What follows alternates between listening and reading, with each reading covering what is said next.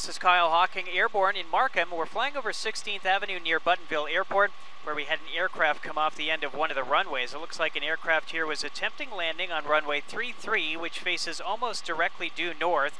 And you can see the skid marks there on the left side of your screen. The aircraft came right off the end of the runway, through a fence, down an embankment, and ended up coming to rest here on 16th Avenue itself. So 16th Avenue had to be closed between Woodbine and the 404 for this cleanup.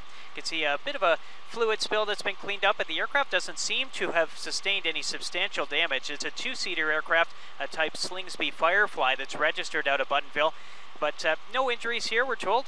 And it looks like only a minor damage to the aircraft. So 16th Avenue had to be shut down. There were also ramp restrictions from Highway 404 to 16th Avenue.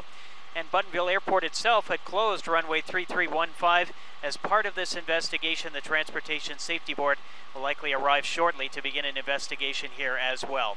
Flying over the scene in Chopper 680, I'm Kyle Hawking.